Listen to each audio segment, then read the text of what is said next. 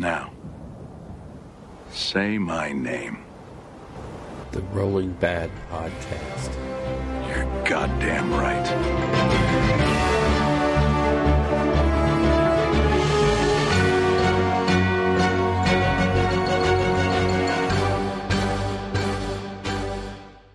Coming to you mostly live from our lonely desert studio in Rio Rancho, New Mexico, it's the Rolling Bad Podcast, episode number 85. It's March 1st, and I'm your hostess,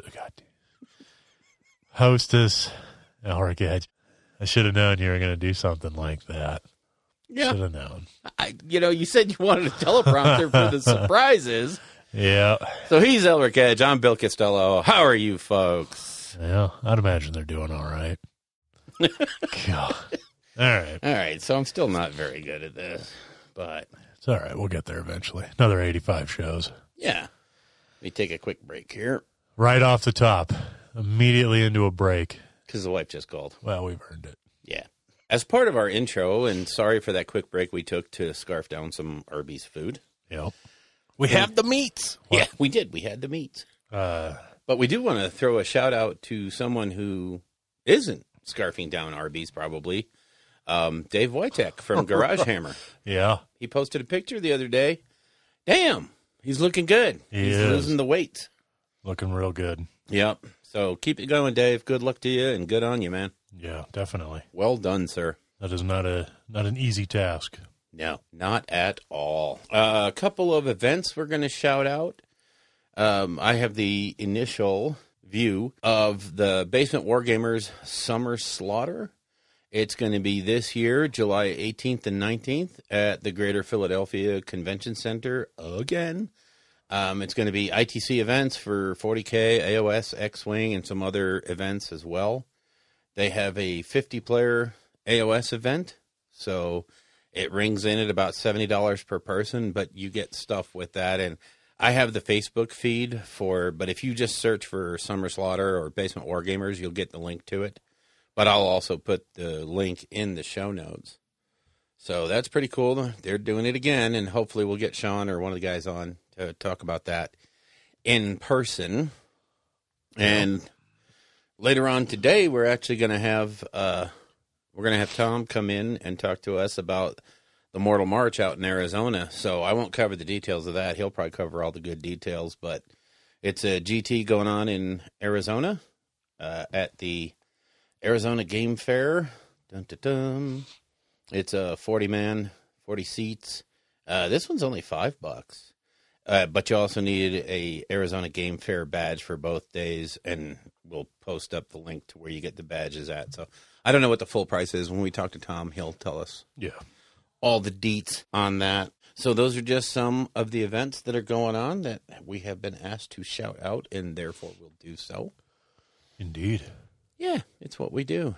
Also, Duncan Rhodes has Yay. created his own channel. He's separated from Games Workshop back in December. just before Christmas. Yeah, like a couple days before Christmas. I remember that. And apparently he and a buddy who does a lot of video editing and whatnot are going to make a painting YouTube thing as well as a website on all of that.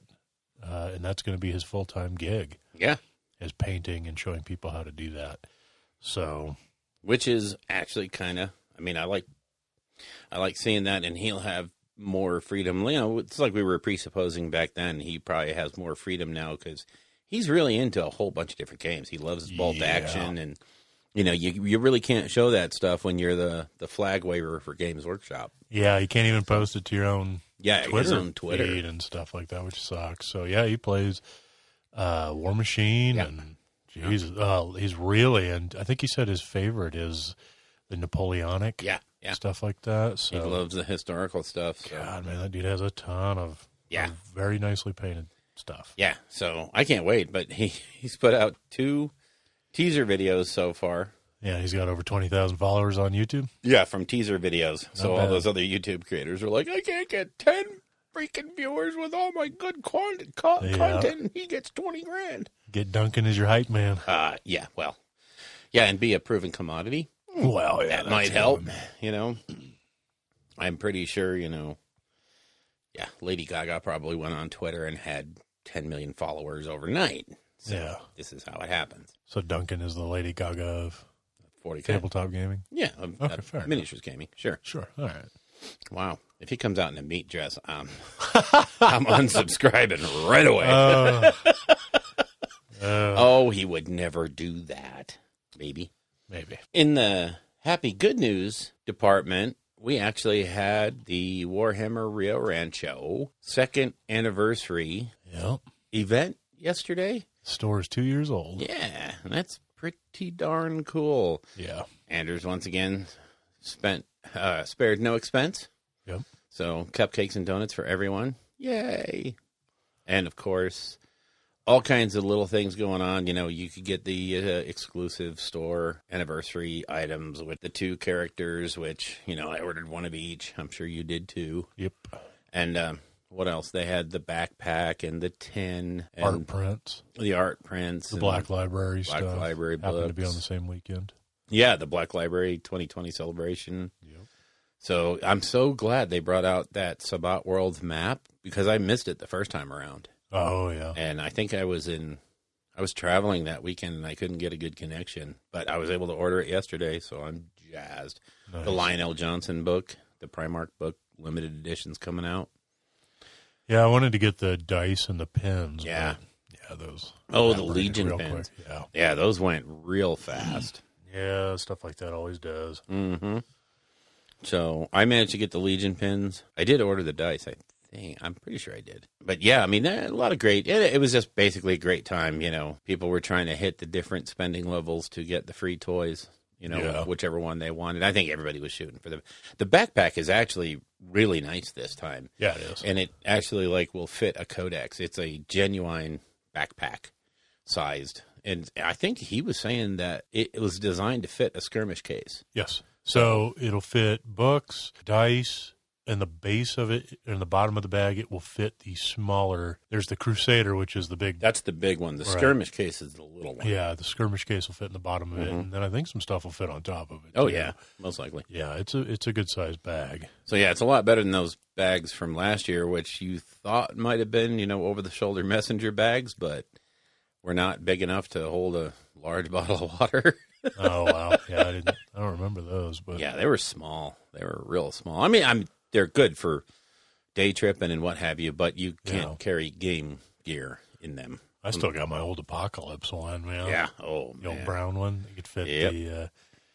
the old case in. Mm-hmm. Jeez, yeah, they don't even make that stuff anymore. No, not at all. So, and also, as part of the intro, I think we are obligated to cover the big event that happened during the week. Rest in peace, Space Marines. You're all dead. Burn your armies. Yep. Burn your Leviathan dreadnoughts. Yep. This is, I mean, how dare Games Workshop do this kind of stuff to their players? You know, Fix the game so that other people can have fun too. Yep. And I didn't see that coming, and they invalidated all my stuff that I spent money on, and I'm really upset. And I hate this company. yeah. Good Okay. Lord. So, thank God they came out and issued a FAQ for the Space Marines as a group. They haven't hit they've already hit the individual supplements with changes here and there, but this is a pretty big change. It changes the doctrines and how the doctrines progress through the turns. And to me, this is a change for the better. I mean, it does hurt the Iron Hands. Oh, well. Get over yourselves. Sure, they'll be all right. Yeah, they'll be fine. They're still Don't really worry. good. Yeah, incredibly, vastly good.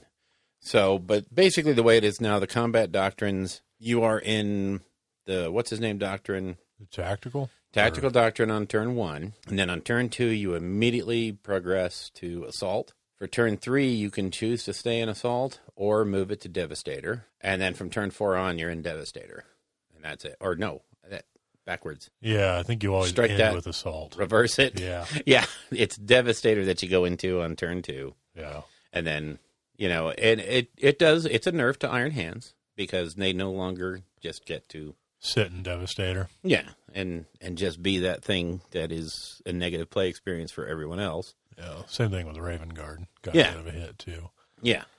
So, Well, yeah. Raven Guard can still do their tricks. It's just not. You have to wait till turn 2. Yeah. So, go figure. Yeah. It helps negate the Alpha Strike. Yeah. So if you're in AOS and you're like, well, I don't understand what any of this stuff means. It's all nonsense to me.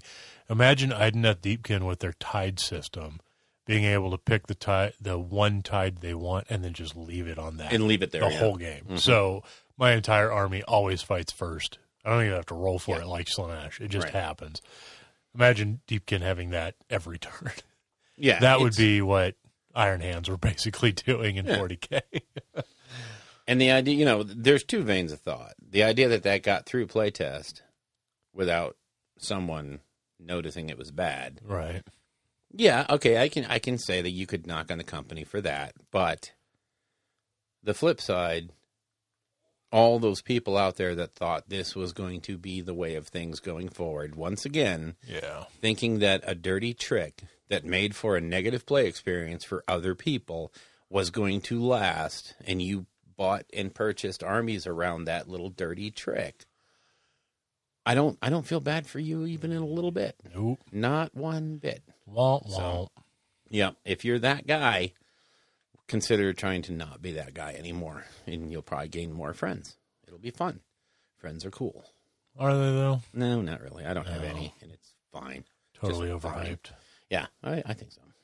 2 out of 7 would not recommend. Yeah. That was the Space Marine fact. That was the big divisive news from the community for the week. Yeah, I was telling Anders that, I was telling Josh at the store that my hands were getting kind of cold, so I just opened up Twitter and I let the bonfire that is the internet post FAQ kind of warm me up. I do love the people that are posting those, RIP Space Marines. Yeah. You really think it's going to just knock them back down to the lowest tables, and I'm like, yeah. You obviously don't know how to read a book. No. So. Ho hum. So sad. What else were we going to cover in the introductions that we said we were going to add to the introduction and then forgot? Oh, the one of the things that Anders was doing over at the store was the blind bag painting competition. So basically he put together all these blind bags, just paper bags stapled at the top with a model, something from the current range inside there. And he would just move the price from the box to the outside of the paper bag, and you bought whatever price range you wanted, but you didn't know what it was. And we have from now until, April 24th? Something like that, yeah. Yeah, it's toward the end of April to paint it up. And he also tossed another model in there. Yeah. As kind of a freebie, and you have to use that other model. And it's something little. It's not, not a crisis battle suit or something. But it's something small, and you have to use that either as in a fight scene or as something on the base or what have you, whatever you want to do. Some kind of mini diorama type thing. And then you submit them all by April 20th, 20th, something and in there. He's going to kill me. I know he is, because he only repeated it 400 times yesterday. So, and I could actually just hit the Facebook and know, but it's more fun to do it this way. Yep. So, but we'll see how that contest goes. I'm interested to see. I don't know how many bags he had. I think he said 32. It was a lot. He kept making more as the day went on. So and they were all gone. I think he had 1 or 2 left today. Yeah. I'm interested to see how many come back to the store on that date to be judged. Yeah, we'll see. So, I ended up with a XV-88 broadside battle suit from the Tau Empire. Yeah. Which... the first step down the road to the greater good. It has skewed my thinking because, of course, last night, what did I have to do? Well, I have to research Tau color schemes. And so I had to read the Tau book. Yep. And I had to go, those are some really, really cool models. They are. And the thing is you can't, having one broadside is ridiculous. You need at least 3. Yeah. Maybe 9. Yeah. Yeah. And some Riptides. And some Riptides. Obviously, a Sea of Fire Warriors. Yeah. Crisis Suits. And Thank God there's a Getting Started box. I am such a loser because I'm also looking at that XV-128 Storm Surge. Yeah, oh, yeah. That is such a beautiful model. So cool. If, I think it's one of those things, if the Tau aesthetic hits you, you love it. Yeah. If it doesn't hit you, it's never going to appeal to you because it is very distinct. Yeah. It's like Necrons. You either really like that aesthetic or you really don't. Yep. So, yeah. I hate him for what he's done. Yeah. I got a Orc Mega Boss. Wow, how convenient. Wow, Bill. Yeah. On foot. And then the second little bit that I got was a Mirrormorn Banshee. So I have to try to figure out how to get a Mirrormorn Banshee onto a base with a War Boss. Oh, that should be kind of fun. We could make some up. Yeah, I'll figure That'll be a cool little fight, I think. Should be good. Yeah, we can do this. We got this. So, yeah, we have to make up some things. Oh, and I'm sorry, more intro. Oh? But we posted pictures today. Yeah, we did. From the Demon Challenge. Yep, the Greater Demon Challenge. Yeah, you did the Lord of Change, and yours is work in progress, and yours is looking awesome. Yeah, it's all right. It's Kairos Fate Weaver. So. Yeah, it's Fate Weaver. And that's a pretty involved model, so we didn't set a time limit. We didn't say by the next show. Right. So that ain't nothing but a thing. So yeah, he's a little more detailed than I thought. Yeah. He was. But I swear to God, those wings and the body, they're beautiful. The wings, the blend on the wings is just gorgeous. There's pictures up on our Facebook page of, right now, Elric's Lord of Change is a work in progress. I finished my Bloodthirster. Yeah.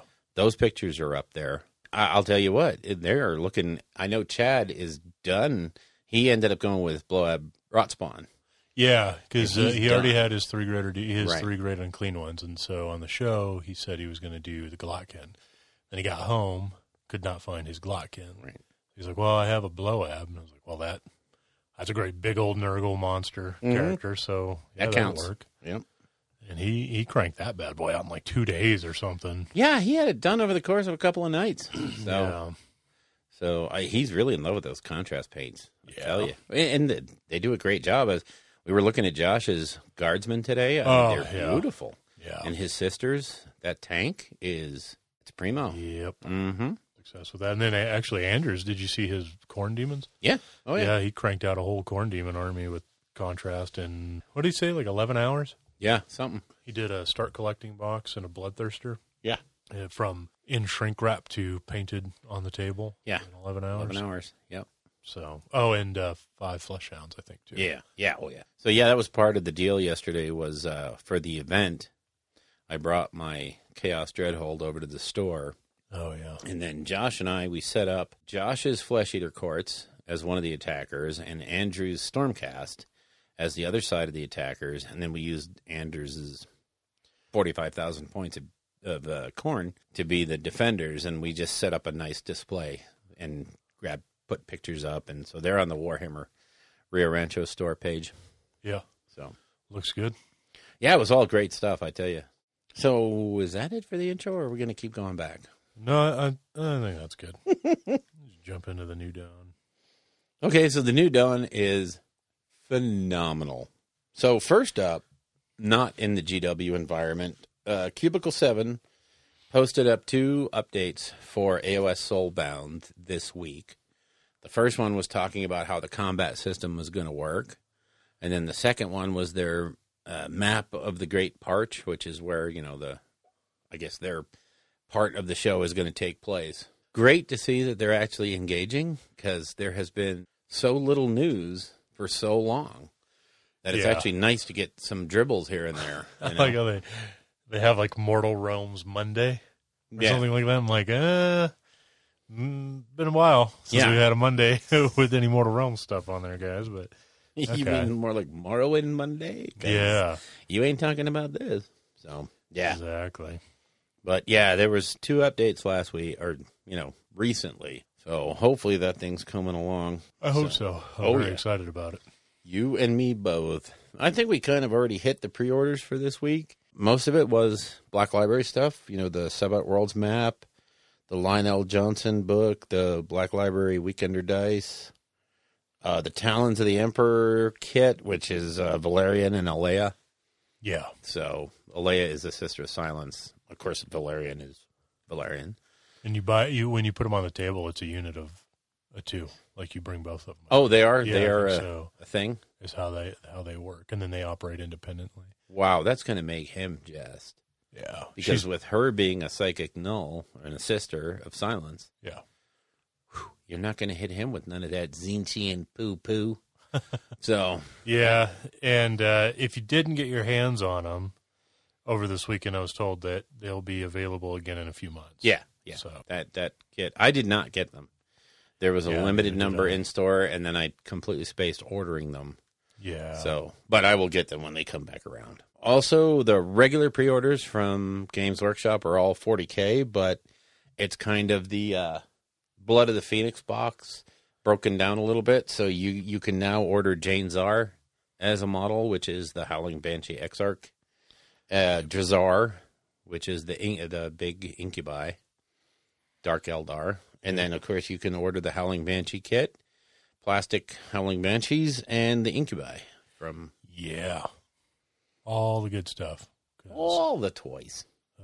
Those are some sweet kits.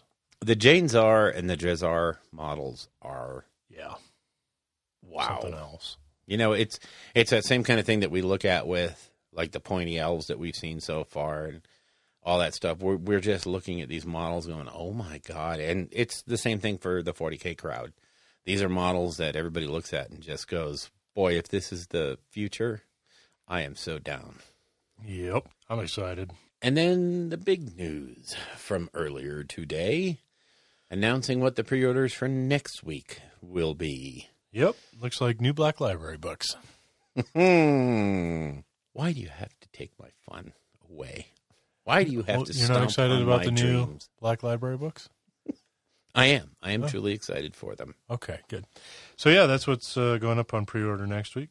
You forgot about start collecting Gloomspite kits Oh, yeah. and start collecting Daughters of Cain, Yeah. which from what I understand is just the Cauldron and 5 Canary. Or not Canary. 5 of the Snake Ladies. yeah, They're called. Belusai or something. Expensive box, but I mean, those are pieces you're going to want. Those are definitely things you're going to want to put in your army. Well, yeah, the Cauldron is like the only way to get the hero models other Right. than Marathi, apparently. So, Yep. And of course, since Elric wants to be a poo-poo head, what did I do? he doesn't get to be a dreamer. They announced the Seraphon book will go up for pre-order next weekend. Who? Stop. There will be the regular edition. There will be a collector's edition codex or battle tome, which, if you ask me, when was the last time they did a collector's edition battle tome? For what? Seraphon, you... We're still dealing with Seraphon? No, we moved past that. You're just sore because Ironjaws didn't get nothing new. Yeah, well. And of course, they're going to get that monster terrain piece, which is actually seems to be really tall, really big. And of course, there's going to be cards. Thank God. Yeah. And I just cannot wait to see. I actually have to force myself this week to stay off social media and all the different sites because I don't want to hear them talking their you-know-what about the book before they ever do anything with it. Yeah. So I'm getting really tired. 2 of weeks that. to go. Yeah. And this is the week where they're going to start. I don't know if the embargo list lifts this week or when you can order it. But at least starting Saturday, there's going to be no end of, well, this book sucks because. Yeah. And I'm just so over that because the same people that were talking about the books that suck now are like, well, after playing it a couple times, it's the greatest book they've ever put out. All right. Yeah. So next week the pre-orders will go up for the terrain piece, the cards, and the book, the limited edition book. And the regular. Yeah. Yeah. And then after that, the pre-orders will go up for all the new Saurus, the new Skinks, the new Saurus Cav, oh, that's right, they didn't redo any of the models. You know, Fine cast Croxagores and Salamanders. Get out of here. those of us who know how to live the dream ignore you because you're just not. I'm right. just saying, you know. I am so depressed with you right now. Anyway, Yeah, it's going to be weeks and weeks of sweet new Seraphon release. Oh, no. yeah, no. Just a book. It'll be interesting to see in this book if things like the Astrolith Bearer, all those things that you can only get in Finecast, are kind of downplayed in favor of like the plastic Skink Star Priest and, you know, the ones that you can get in plastic. I don't know. It's not like that with Skaven. I know. Jezzails are hot. Yeah. You know, a lot of that stuff. I just don't get it. I think one of the things that they look at is so many people have Seraphon armies, and the models exist out there. It's not like you cannot find these things. Right. They're out there.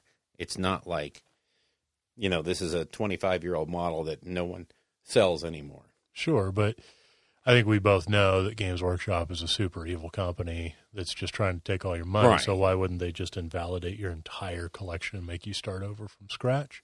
Those like, Bone Reapers! I'm sorry, Tomb Kings players. Oh, he said it again. He said it out loud. I'm just saying, like, I don't know. A lot of people like to think that they do that, but then here we are with 2 books. Yeah. 3 books, actually, because Skaven, Seraphon, and Cities of Sigmar embraced some pretty old models. Yeah. Yeah, and honestly, if you wanted to just join the game right now and you picked up only Cities of Sigmar book, you would be hard-pressed to find a lot of the units in there. You would be doing the eBay They're right thing. there on the pages. Oh, God. That's where you find them. They got pictures in there, too, in case you're wondering. Why isn't Chad here? I miss Chad. No, you don't. You're right. Oh. Hey, I got to dig at him. He's the one that bailed on us. Right. So, Well, it's not that you have to go to eBay. It's that all that stuff is available for Cities of Sigmar. It's just all direct only. So you got to get it directly from Games Workshop. exactly. Yeah. Which is... Well, there's still some things that you can. Can you get the Luminarch? no. Yeah, you can. You can get the. The only Cities of Sigmar stuff that is carried in the stores is the Getting Started Greywater Fastness and Anvil Guard. Anvil Guard. Right. Yeah, But you can still pick up the Celestial Huracanum and Sure, but you got to order. you have direct. to order them direct. Yeah. Yeah. Oh yeah, all that stuff, all the Dread Spears and everything, all that stuff is available from Games Workshop. It's just you don't really want your store to have to carry Well, another 60 SKUs of some of that stuff that won't 15 move. years old. Yeah, it's really interesting having a Warhammer store here in town, and you can actually kind of look at really what they look at stocking, and it's troops choices or battle line, as well as some of the really big time required, almost must have elite choices or units, centerpiece model, and then the big bosses, the big stuff, plus getting starter boxes. They really don't have the physical room. I would hate to see a store, obviously Warhammer and the Citadel that carry everything in the lines. But can you imagine what that would be like for a one-man store to try to manage and maintain? Yeah. He'd probably want to kill himself all the time. Well, I imagine that goes with the job anyways. But yeah. All the neckbeards that walk in and the smelly people that walk in. And I don't know how he does it. I don't know how he maintains a good I don't know how any game attitude. Store owner does it. Yeah, exactly. Because, the Warhammer thing, at least you're only with Warhammer nerds. Yeah. A regular brick and mortar store, you got to deal with You have to deal with everybody, Magic and Pokemon. D&D guys. That D&D guy that comes in, he wants to tell you about his character. Oh, bless. I couldn't do level it. fighter, and he was, oh, God, it was so amazing. Yeah. Shut up. Yeah, and can you, when you're running a game store and you're looking at one day you're going to have a Pokemon tournament where a lot of your players are going to be kids. They're going to be in that 10, 12, maybe 8 range. Yeah. And yet you still have your normal neckbeards that come in and, just so they can crush a 12-year-old. Yeah. Well, you know what they say, if you want to make a small fortune in a game store, just start with a large one. So,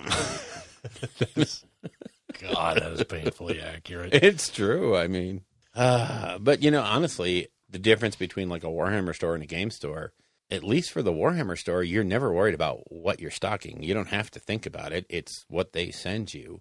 And, I'm sure they have some leeway in what they order, but you're basically going to be handed what you have to sell. And, like Anders says, he's not so much of a retail guy as he is a tutorial guy. He's a teacher. He teaches the game. He teaches the painting. Yeah. The product sells itself. Another massive benefit of doing what he does as opposed to, doing what a Games Workshop manager does as opposed to a regular game store is you're always paid the same. I mean, like you get bonuses, Sure. based off if you generate tons of sales or whatever. Whereas Right. when it's your own store and your own product that you're trying to push, and something happens like, oh, my Flames of War group just disappeared. Yeah. And now I have all this stock still on the shelves. It's never going to move. I guess I'm eating ramen all next month. I mean, yeah, look at it. If you're the guy that bought in big to War Machine Yeah. and look. AT-43. Oh, yeah. Stuff like that. Stuff that just flopped and died. The one that the store here did, Drop Fleet Commander. Yeah, Drop Zone oh, Commander. God, yes. Tons of that stuff. And Oh, my God. wah. And the thing is, it's a great game. Sure. They just went through a string of bad events. And Yeah, it's like card games back in the 90s. You remember when God, yes. Magic was really, soaring, and so everybody. I mean, there was like Harry Potter card games. Oh, and, there was a card game for everything. yeah, Yeah. it's insane. And so if you bought into all of it, a lot of that is a brick and mortar store. Mhm. Yeah, there's Ouch. no recovery. You look at Anders with his last chance to buy shelf. I mean, yeah, it's a great way to go, oh, you better get it now before it leaves. But really, he boxes it up and sends it back. Yeah, he doesn't have to eat that. Yep. So, and there's no penalty for not selling it because there's a reason it's on the last chance. They know it's not moving in the retail stores. So they bring it to the warehouse so they can send it where it needs to go. Yeah, it's so much easier for him. But, I mean, the flip side of that is you have to spend your days being a teacher, showing people how to paint, showing people how to play games, doing the demos, getting ready for the demos. So, I mean, there's a good and the bad, I think. It's basically it's retail, right? It is. It is. And Anybody it's who's not worked in easy. retail knows that, like, you're going to deal with 10 people. 8 of them are just going to be worthless. Yep. One will be okay, and then one will really make your day. Yeah. They'll say something nice or whatever, and that's generally how Or retail buy works. product. Yeah. Yeah, or buy something. Yeah. So, Well, that's my favorite thing is the guys that go in there and they look at all the stuff. And then they immediately use his Wi-Fi to get on to one of the mail order places to buy it. sure. And I'm just like, punch you in the face. 20% off. Yeah.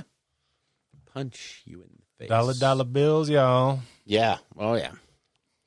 How did this become new? I don't know. Wow. Without Chad here, we do go off the rails. Yeah. We do. It's all right, though. I'm not saying he's needed, We but can tangent every once in a while. that's right. So, yeah, the big pre-orders are Seraphon, and there's a Getting Started or a Start Collecting Skinks box, Yeah, which this. is a pretty bongo deal. Yeah, you buy like 2 of these and 2 of the Seraphon ones, And and you're set for anything. I mean, well, yeah, those, a Slan, Yeah, you'll need an Slan, Engine of the Gods. probably an Astrolith Bearer. Yeah. Yeah, and an Engine then, of the Gods. boom. I bet you could probably crank out a Seraphon army, everything you'd need for less than $500. Probably, yeah. That's not bad at all. Yeah, it's making me, I'm looking forward to doing the breakdown of the Skinks, the Daughters of Cain, and the Gloomspite boxes to see how they fare on our spreadsheet of value. Yeah. See You know where what? they When that slot book in. drops, in fact, it'll be in hand next time we record. Yes. We can we can touch back on an old bit we did where we built lists and Yeah. stuff like that and try to incorporate as much as we can out of the get started boxes and Yep. whatnot. Well, we're going to do that today. Yeah, we don't have the army book. for No, Seraphon. I mean, we're going to do that for Oatheric Bone Reapers. Remember? Oh yeah, for Bone Yeah. Reapers, but definitely do it. Yeah. for It'll be Seraphon. definitely fun to do it for Seraphon to build an army right then and there. Sure. So, what else? That was kind of it for. Oh, and the Gloomspite one was weird. That's a weird box. Like, You get 3 trolls, Yeah. 10 squigs, and a loon boss. Yeah. And somebody brought it up on the Age of Sigmar Facebook page, and they were like, "That's random. That's a like, random none of it box. synergizes at Right. all. They don't work together. You Yeah. can't build something. They can't even put a battle scroll or a war scroll in that box because they don't work together. Yeah. So, And the GW response is that sometimes the box isn't designed to be an army. Sometimes the box is just meant to be a leaping point, yeah. you know, Something or to get you a way started. to add a bit to an army, which is fine for sure. But it's that, and in the sisters, I'm sorry, I always say sisters. Daughters of when I Cain. meant Daughters of Cain. Yeah, I mean, let me make it very clear that I'm very happy that those are available, because anytime you can get a deal on models, it's always awesome. Oh, yeah. You know, and Daughters is not an easy army to collect. That's a very expensive army Yeah, to go depending with. on how you want to build it. So getting a little bit of a boost certainly helps. And Gloomspite can definitely be an investment as well, depending on how you want to do it. And the stuff in those boxes is totally useful. Oh, yeah. They're just odd.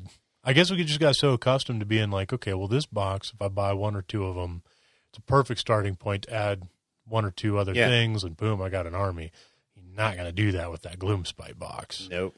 So, and maybe that's just more of an indictment of the army book instead of the start collecting box. I kind of think so. It's more of how they don't synergize in the same book Yeah. than, because actually, honestly, with a few keyword variations, that book could be very, very fun.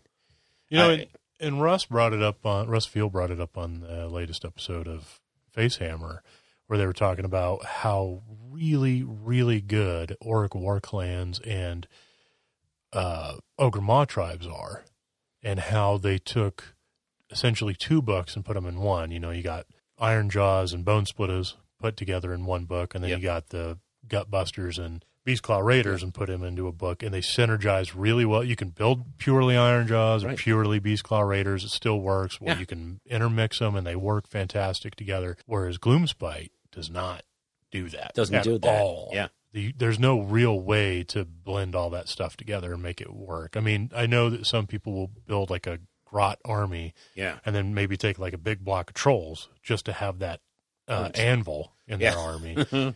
And that can work, but you don't see them slotting in spiders. You don't really see them slotting in squigs either, unless they do an all squig army. Yeah.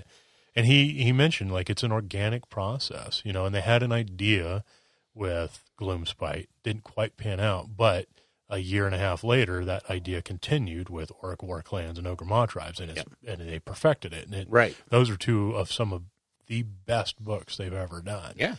So, you know, I think what they could do, and I mentioned this in one of the WhatsApp chats, of the new White Dwarf has a couple War Scroll battalions for Iron Jaws, and they're really good. Yes, they are. I think they're totally playable, and I would like to test them out.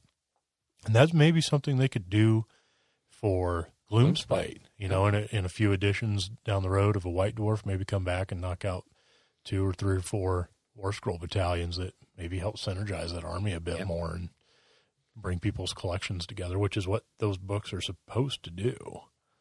I wonder if they couldn't just make a keyword, and I don't know what it would be. Gloomspite? Maybe, Gloomspite, and just say, add this to every War Scroll. Well, they already have it. It's the abilities that are so specific. They are very specific to the different forces, and that's what's really... I mean, they'd have to do a pretty major rewrite. I mean, like the Nurgle stuff. It says it doesn't matter if it's Nurgle demons or it's Nurgle Rotbringers. It says target Nurgle. It says target Nurgle. You know, same thing with Tzeentch. Doesn't matter if it's Arcanite or if it's demons. You know, I mean, there are some specific stuff in there, but there's a lot of stuff that just targets Tzeentch too. So why not have something that just targets Gloomspite? Yeah, and start seeing some weirder armies. And then again, there's also the point that maybe they don't want that. Maybe they looked at it and said there's too many synergies in here that would make it too powerful or too crazy. Well, I mean, you know, you say that, but then look at Cities of Sigmar. It has probably twice as many war scrolls, and it all synergizes. and there's still, I mean, we're still unlocking builds in that thing. There's Sure. still new things you see.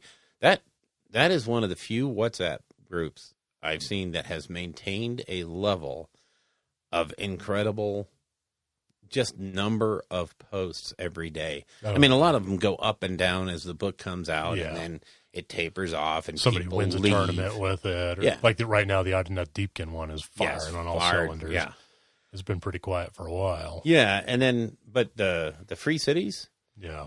it's like there's thousands of builds in that book that are all viable. Sure. And Gloomspite could be that. I think it just needs a little bit of tweaking here and there. Yeah. So some knows? keyword changes and some, like you said, the spell effect and the ability effects just need to be tweaked Yeah. so that there's a little more synergy. All right. So we can go into creation. We've both been hobbying significantly, Yes, we have. which is new for me. And Yeah, it's actually quite refreshing that we did this. yeah. Yeah. So what have you been up to? Well, like you said at the top, I finished up my You Bloodthirster. cranked out a full-on Bloodthirster of Unfettered Rage? Yes. Yeah, the double-handed axe. Yeah, he's kind of angry. Yeah, it's so good. He's mostly angry because he's on fire. Yeah, I would imagine that has something to do with Yeah, it. I think so. So he was a blast to paint. It was so much fun. And I was trying techniques that I had only thought of and read about in the past. And I Yeah. said, you know what? You got to try it sometime. You can't just sit there and read a book about it. And so I did it. And it was fun. Yeah. He's getting pretty decent reviews. Yeah, So I like him. good. I like him. I'm waiting for you to do a whole army like that. Yeah. Actually, though, this one took 2 weeks because I only got a few nights at it. Mm-hmm. But if I just sat down, it's not that hard of a scheme to do. It really isn't, because a lot of the base is all airbrush, Mm-hmm. To get the fire effect. And then after that, it's like anything else. You pick out the details with the brush. So the next bit you're going to challenge yourself is 10 bloodletters? See No. if you can replicate it on 10 bloodletters? Well, I guess I could try. They'd be easy to do. Yeah. So, but my next thing is the broadside. Yeah, the blind bag. Well, actually, no. I have to do a unit for the store challenge. Oh, yeah. And then, but that's going to be my Blight Kings over there. Oh, Then I got to knock out my ogres. yeah. And then, of course, I may or may not end up building that Osiarch Bone Reaper army over the next several weeks, depending on how this lore segment goes and how good the Seraphon book is. Oh, yeah. Let's not lie, because Yeah. when that book drops, if it's even reasonably fun to play, and I don't mean strong, I mean fun, Yeah. I think everything will go on hold for that. Fair enough. And I will continue to shoot myself in the face for just buying into the Bone Reapers like I did, knowing that book was coming. No, I think you'd be fine, man, because the Bone Reapers, they look cool. They have a very unique play style. Yes.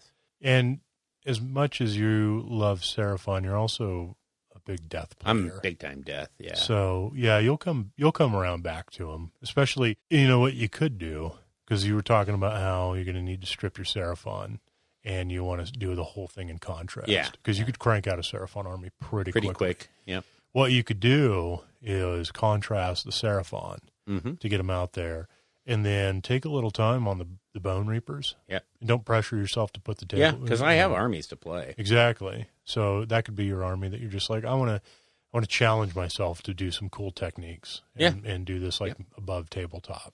That's a good idea. Yeah. I think do something like that. And Have that the way it's Bone a- Reapers as a real project army. Yeah. I have a lot of painted Seraphon. I mean, I can field an army right now.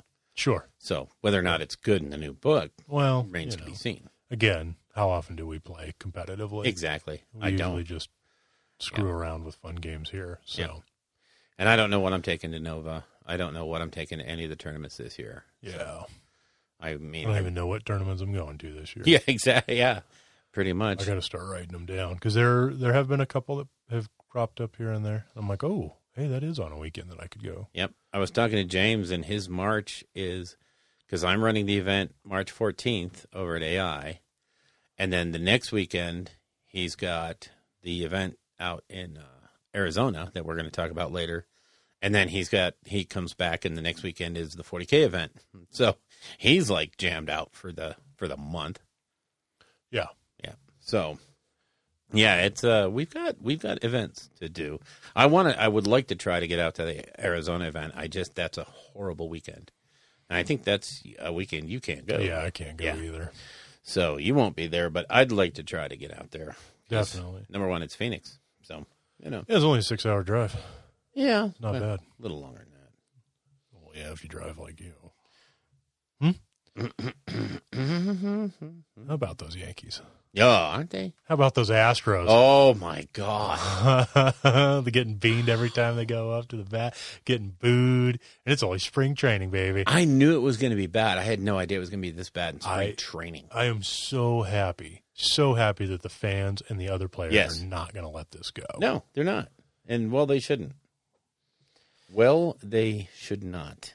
All right, well, so what else have you done? Was it just the Bloodthirster you focused on? That's all I was focusing on. But part of the focus on that is I kind of want to talk about the Army Painter wet palette.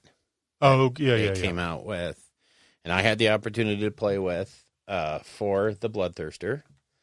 And I have to give this thing a really, really good review. It's a neat idea as to how to put together a wet palette. And again, you can make a wet palette out of an old sandwich tub and some Scott towels and a piece of parchment paper. Well, I don't know about a Scott towel, but parchment paper, and a sponge. And a sponge Make or one for Scott like towels $1.50. underneath. Yeah, you can slap one together that does the exact same thing.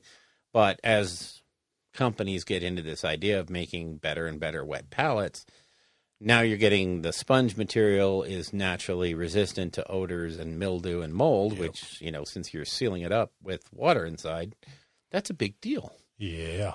The Army Painter one finds a way. Yeah, life finds a way. Thank you, Mr. Goldblum. Yeah. You are a smart feller. The Army Painter is, and I compare it to the Redgrass Ultimate. Now, is the Redgrass the one that you let me use with the white? It's the white plastic one? No, that's the Mastersons. Oh, okay. Yeah. Then you'll have to show me the Redgrass. The Redgrass one is the orange one. The one with the orange top. Oh, yeah, that one is nice. Yeah, it's that very one nice. Is nice. In fact, of the two of them, the Redgrass, they have a studio version, which is much, much bigger. Quite a bit bigger, but I have the regular Painter version. And it's just a little bit bigger than the Army Painter one. And they both have the pad that, resists mold and mildew. They're both very, very similar. If I was to give one of them a nod, it would have to go out to the Redgrass one, and only because, and I'll say why here later. One of the nice touches of the Army Painter version is it's actually got 3 plastic pieces. It's got the bottom bin, it's got the lid, but it also has a tray. And inside the tray, you can put your brushes. Yeah, it's a really cool idea. So, yeah, and if you're traveling a lot and, it has a big elastic band, elastic strap that you can use to keep it closed. So if you're traveling, you can just throw your brushes in there and they're going to be safe. It has actual little cutouts for the brushes, so they're not going to be smashing around. Mm-hmm. So as long as you have something to protect the tips, that's also how you're going to carry your brushes around. So that was a very good thing. The only thing that they missed on is that there's no rubber seal on the Army Painter palette. Yeah. And we live in a desert, so things dry out pretty quick. Yeah, they do. And again, the only reason I give the nod to the Redgrass Everlasting palette is because it does have a rubber seal that keeps it from evaporating. But they're both really good. You cannot go wrong with either one of them. So I really enjoyed using the Army Painter palette. It's a good thing, and it's cheaper too. I think it's about half the price. Well, so when you buy the Redgrass one, if you remember how much the retail is, how much is that? And what does it come with in the box? So the Redgrass comes with same thing as the Army Painter. It comes with 2 foam pads, mm-hmm. plus enough sheets to keep you painting for quite a while before you have to buy new ones. The Redgrass one comes with what they call a wavy palette, which is just basically a piece of plastic with indents in it for mixing paint or putting washes in, and it magnetizes to it. So it's kind of nice. It's not something I would go, well, that you have to buy it because of that. Yeah. Well, the Army Painter one is, I think it's only $25. Retails at $24.99, I believe. Right. I saw it at the store the other day. And yeah, it comes with 2 pads and 50 of the sheets. Yeah. That's a lot of sheets. It is. But if it does dry out a little faster, you might be burning through those sheets. But they rejuvenate pretty well, right? If you add the water, I mean, it's not like you lose the paper if it dries out. No, you can that stuff. So you can rehydrate it. Yeah, that's not bad. $25 for that, and I'm telling you, man, now that I've started using that wet palette that you gave me, like it makes a big difference. It does. They really do. I just checked on Michigan Toy. I'm sorry, that's why I was a little bit preoccupied. But the Everlasting Wet Palette is $50. Yeah, so half the cost. Half the cost. And the only downside being it doesn't have a rubber seal. So honestly, if you're on a budget, the Army Painter is definitely the way to go. It is a little bit smaller, but I'm talking not enough smaller that you're going to go, well, crap. Right. So yeah, price-wise, you definitely... It's got a great feature set. I mean, what feature? It holds water and paper. Woo! What a feature set. Honestly, the idea of being able to put your brush set in there as well, that's really cool. It is. It's really super handy. So, I like them both. Fair enough. Yep. And last but not least, in the creation segment... Guess what? I want to talk about a book. Can I talk about a book? Sure. Okay. So I recently picked up a book, and this is it's published in conjunction with Ammo by Mig Jimenez. Great company. Mig is a great guy in the model building community and the model painting community. And I'm talking, historical models, fantasy models, that kind of thing. Sure. He's not known for miniature gaming so much as he is painting to a level that just, wow. Golden Demon stuff all the time. Yeah. IPSC kind of winner sort of thing. And they have put out a book, and it's called Painting Secrets for Fantasy Figures. And it's reasonably new. It was out of stock, and it just came back in stock. And it's got the cast of characters that contributed to this book are some pretty amazing names. I'm not going to list them out here because most of them are European, Spanish painters. Yeah. But if you follow those high-end painters, you know the names. And they break down and they do all these chapters in the book, and they make it approachable to the miniature modeler. Okay. So it's a great book on how to paint from our perspective of what we want to accomplish. So they have a color theory chapter like every art book does. But it's color theory in the miniature world. How does that apply to what we're going to do? Okay. Not how does color theory work for, painting the Sistine Chapel. Right. Yeah. Okay, that's cool. And because then it's easy to look at like the color theory chart. Yeah. And be like, well, how is that going to work on a model? Yeah. How does that apply to me? If I'm supposed to use yellow and purple or something as opposing colors that you're supposed to use. Like, well, what part of this model would I make yellow and what part would I make purple? Yeah, I know what the complementary colors are. I know what triads are and all that stuff. How do I apply that to my model? Okay, and this book helps break that down? They cover through that stuff of, hey, pick this palette for your force, and it will look good because these colors work together. And then here's how to shade those different colors and warm them up and cool them down to actually make the shades. You don't have to use black for shades. You can actually use darker mixes of the base coat to be the shade and get the same effect. Sometimes you don't want to use Nuln Oil for your wash because it's way too harsh. Yeah. So, and they cover the stuff in here. They have special techniques for miniature painting. Then they go into faces like an old man and a boy, and then they have how to paint a woman's face because there are different techniques involved.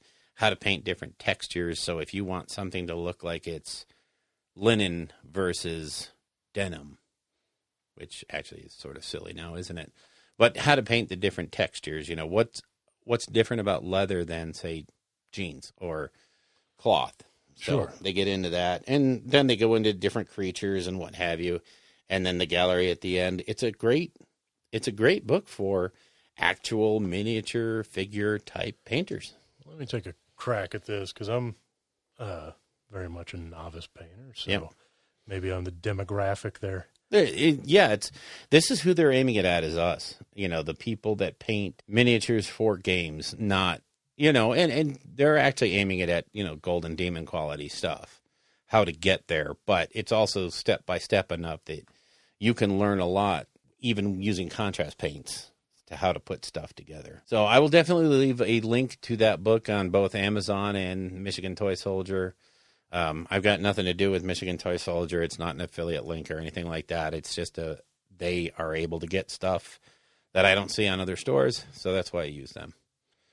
Well, let's take a quick pause before we get into battle. You don't want to talk about my hobby at all? That's cool. Oh, did you hobby?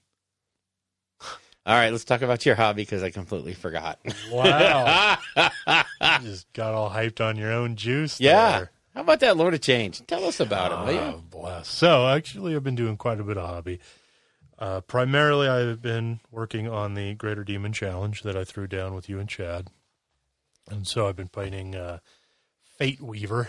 And if I might say, doing an awesome job. That is, the blend on the wings is fantastic. The body is gorgeous.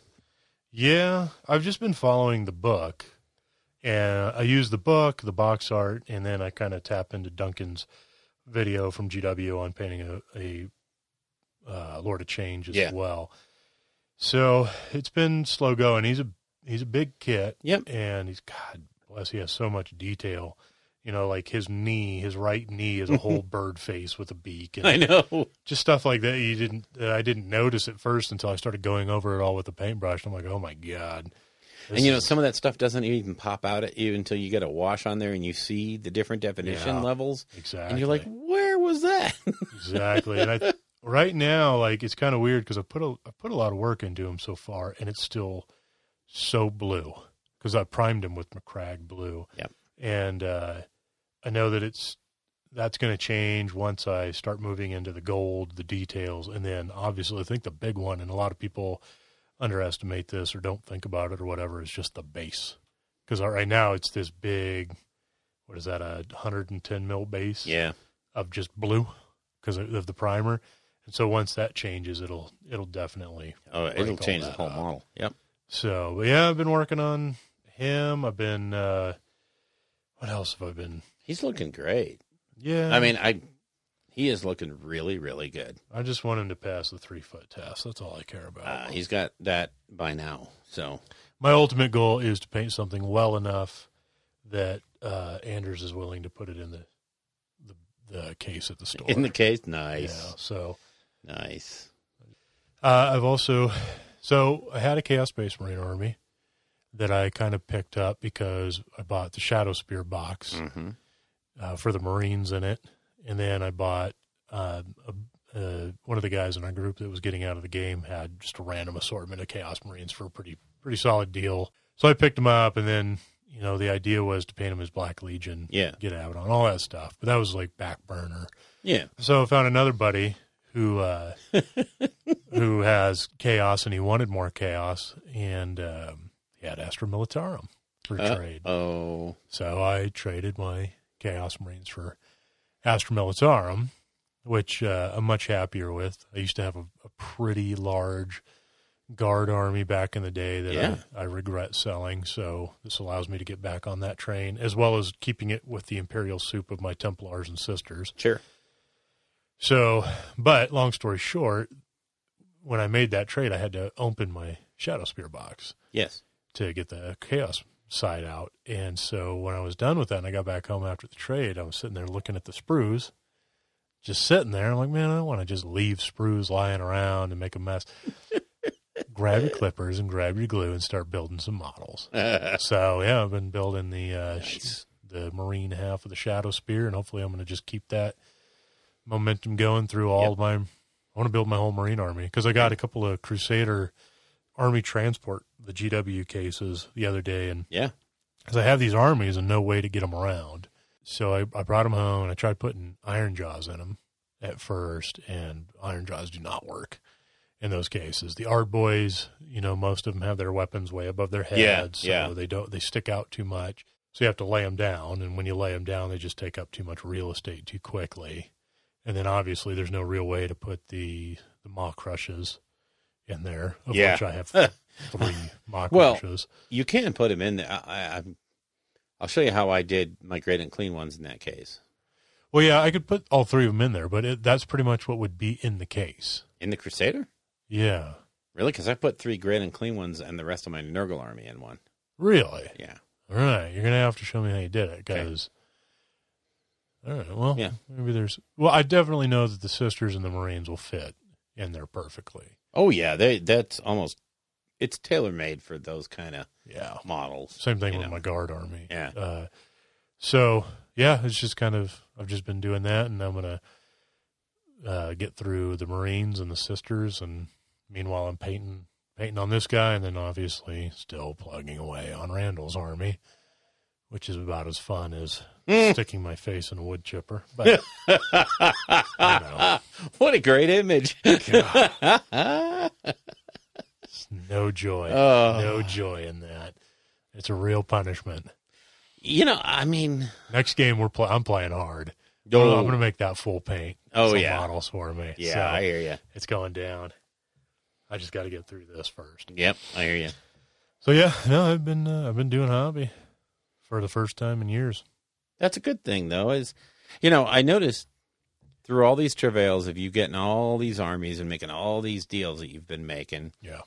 When all is said and done, you're ending up filtering back to what you've always done. Yeah. Which is Orcs and Guard and, Orcs, Guard, and Templars for 40K. And then on the fantasy side, Dwarves, Khorne, and Elves. Yeah. So as long as I got those, I'll be good. I hate to say it, but you kind of, when you're getting back into the habit of building and painting and doing all that stuff, it's good to actually be in a place that you already know. Yeah. And you know what the results are going to look like.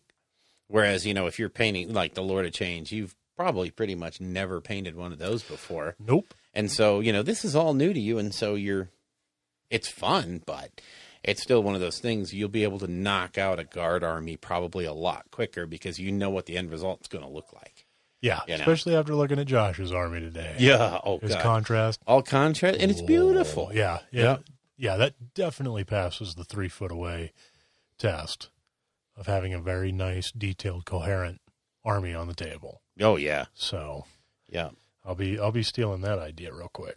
When you actually see it, that somebody did this and it looks that good, that's the promise of contrast paints right there. Yep. Is, like he said, doing a unit of 10 guardsmen in an hour, batch painting.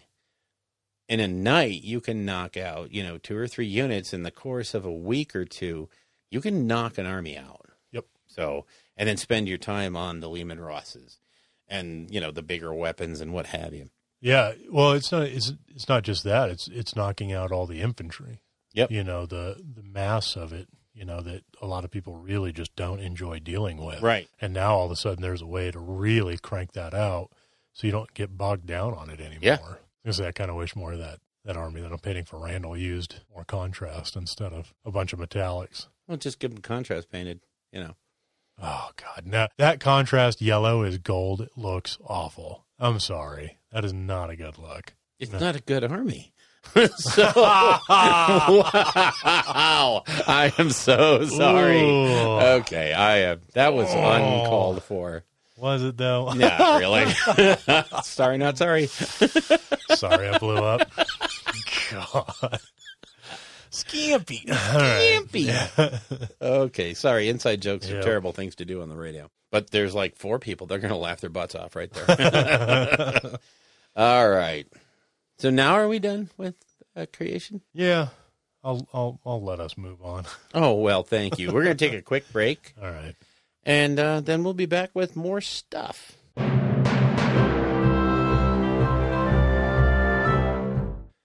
So, because the second time is always better than the first time, we're here with Tom Zeifel from This Mortal March, a GT going on in Arizona, and he's agreed to come on and tell us a little bit about the GT. So, hey, Tom, how you doing, sir? Good. Yourself? It's Sunday. We're recording. How bad could it be? Could be Monday, could be working. That's a good point. Yeah. So at least we're not, and it's all better. Yeah. So tell us about the GT. Yeah, so it's really one of the first big GTs in Arizona that at least is in a convention center. We are doing 2-day, 5 rounds, 3 on Saturday, 2 on Sunday. We're kind of trying to go all out for this. We'd like to make this an annual thing and make it bigger each year. Nice. We are sitting right around 30 to 32 players, and we still have, up to 40. So we'd like to hit that cap. That way we get to make fun of all the 40 guys across the aisle. Oh yeah, I'll buy a ticket just to help that out. And this is going to take place on March 21st and 22nd? Correct. That weekend? Okay, that's cool. That's a good one. And as far as I can see on your website, this is only $5 to get into the actual tournament itself. Yeah. So your convention badge is $40, and then the actual tournament is only $5 to enter. Wow, that's kind of really nice. And that's out there at the Mesa. Did you say Mesa Convention Center? Yep. Nice. So Mesa's on the nice. east side. Yeah. Mesa's a pretty nice area. I like that. I like that area. Uh-huh. It's got the bars, and I mean, you're only 45-minute drive down to Scottsdale where ASU is. So Yeah. Nice. So this is the first year for Age of Sigmar, but is it the first year for 40K as well? Yes, I believe for this convention, this is the first time they've brought both of these in. Then it's definitely a competition. Yeah, and if we can be bigger than them, there's nothing better. Right, exactly. I like it. So you've already hit GT level, that's really good for the folks that are looking for the ITC points. Yes. And if we get enough people, there's a possibility we can fight for a little bit more table space. And I mean, the ultimate goal is to have a great first year and then run into a major next year. Nice. Yeah, that would be awesome. That really would be cool. And Arizona is kind of one of those easy states to get to on the southwest side. Yeah, I mean, for us, it's only 7-8 hour drive. So straight drive too. Yeah. Yep. Yeah. So, but I mean, you also have Phoenix International, so you can fly in really easy. And most of those flights would be really cheap. Yeah, I know. It's wonderful. God, I love that one. So yeah, you pretty much got everything. You got the Mesa area, so I'm sure there's hotel information on the website. Yes, under the actual convention site, there will be hotel information. I know personally around there are a few different choices, all reasonably priced. Nice. And like I said, there'll be trophies, medals. We're doing first, second, third, Renaissance, and best painted. Wow, that's a nice spread. Right? And Seraphon the new Seraphon book will not be used, right? More than likely it won't make the cut. Okay, because it'll drop a week before the event. Yeah, that's not quite enough time, especially we are kind of being a little strict on the list. We're actually planning on next weekend going over lists. Okay, yeah, then definitely. Yeah. I'm not going to make that No, one. I wouldn't say. But just about anything else is valid since everything's actually been out there in the world for a while. Yeah. And being the Arizona meta, you're going to see a lot of Slaves to Darkness. Really? Is there a lot of chaos out there? Yeah, that's a huge one out in Arizona. Nice. Very nice. We tend to have a lot of death and chaos. Right on. That's a good thing. Mm-hmm. All right. Well, I can't think of anything more to ask about. We got kind of the bar thing covered, the hotels.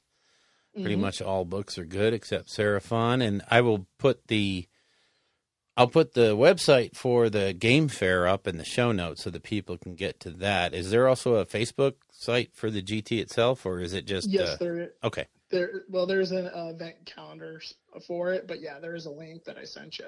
Okay. Oh, yeah, you did. You sent that link. Okay, yeah. So I'll put that out there in the show notes as well.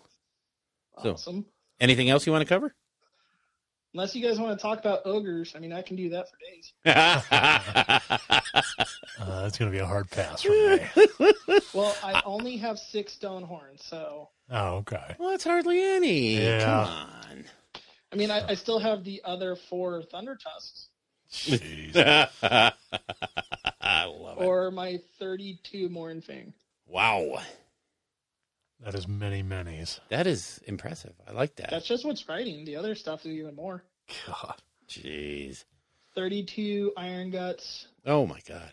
56 bowls. I only have 24 lead belchers. Oh, that's hardly any. All things in moderation. Yeah. Do you have any spare giants. butchers? Right. Yeah, actually, I have a bunch that I've actually converted. Wow. Yeah, see, that's what I'm having to do, too. I'm having to take and put one of the man-eaters and make it into a butcher. So The secret weapon for that is Reaper Miniatures makes hill ogres. Oh, yeah? They're in aprons already. Oh, wow. Huh. Interesting. So if you put the ogre cleavers into their hands and put ogre heads on them, they are exactly the same size. Wow. They're just a little bit skinnier, so with some green stuffing, you could really actually put a gut on Nice. So that's the Reaper miniatures? them. Uh-huh. I'm going to have to check that out. Thank you. Yeah, no problem. And then there's Atlantis Miniatures. They actually came out with a female butcher with a cauldron that looks great. Oh. See, what I did was, like I said, I've got the female, The rolling pin. yeah, with the one with the rolling pin, and I went to Michael's or Hobby Lobby or something like that, and in the dollhouse stuff, they had some the pretty bucket, nice and then you pots. just Yeah. Milliput the belly onto it. Yep. Yeah. I'm a little spoiled. In my immediate group, we actually have a guy with a 3D printer, so he's printing out a bunch of cauldrons for me right now. Nice. How cool is that? Yeah, that was pretty much how I was looking at making my butcher, was, just doing that. So I'm going to have to take a look at that Reaper deal. Yeah, and then if you have a spare giant kit, there is like a loincloth piece bit.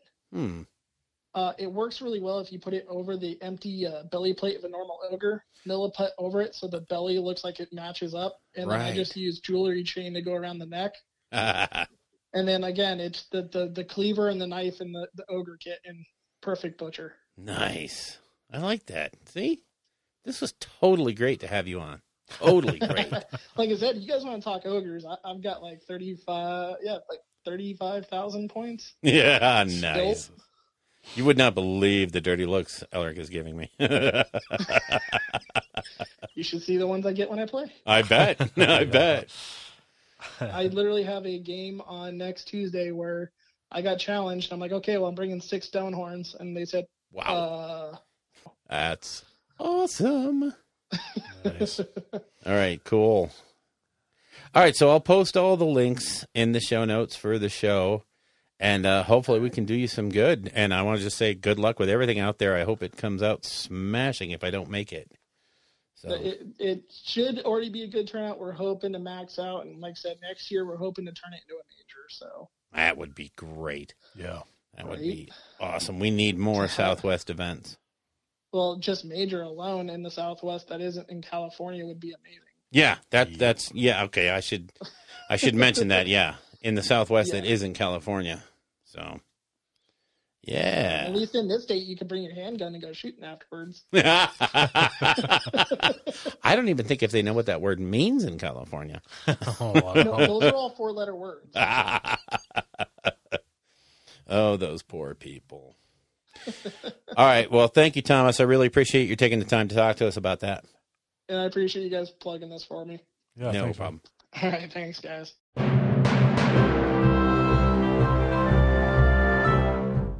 Welcome to the Rolling Bad Podcast, episode number 85, coming to you from the desolate wastelands of Albuquerque, New Mexico.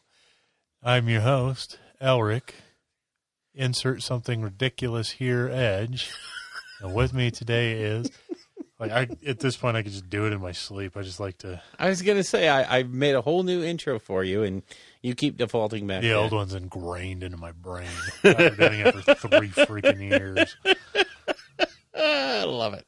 Yeah. I do love it. But we're not there anymore. We're here now. Okay, fine. And here is our battle.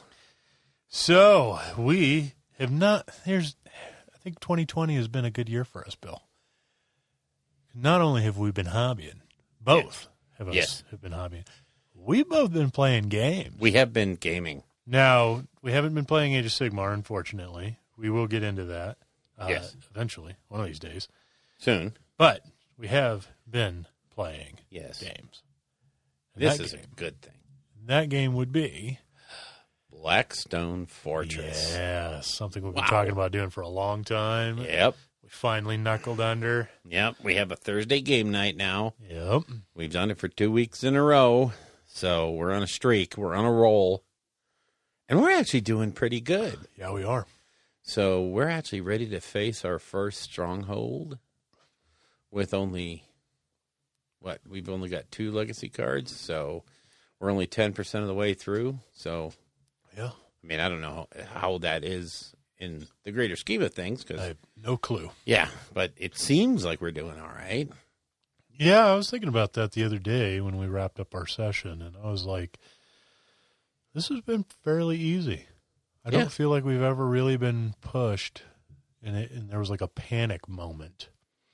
Not yet. I think the stronghold will probably change that.